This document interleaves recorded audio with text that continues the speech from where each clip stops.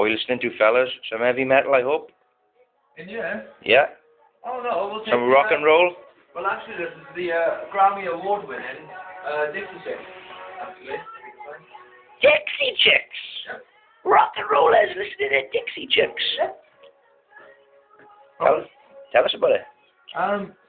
Well, it was one of those. It was the song that kind of kicked up a bit of a stink. Why? In America, because if they came out and they spoke out about the whole American government and the Bush legislation and all that kind of jazz. And What's he done then? I've not heard. I don't know.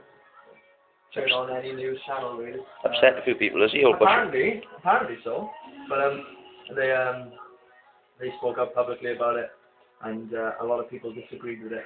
And then this song was kind of a fuck you to everybody, and they won. To Bush? And lost the Grammys. No, not just. Could be construed as treason, that?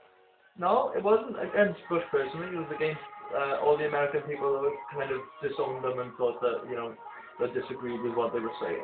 But they still went on the way. What about freedom of speech, though? I thought they were all into that. So that's what the song's about, is it? Long and short of it, pretty much. What's it called, George? What's the song called? Not ready to make nice. Not ready to make nice. Yep. Yes. There we are then, whatever that means. Dixie Chicks. Whatever that means.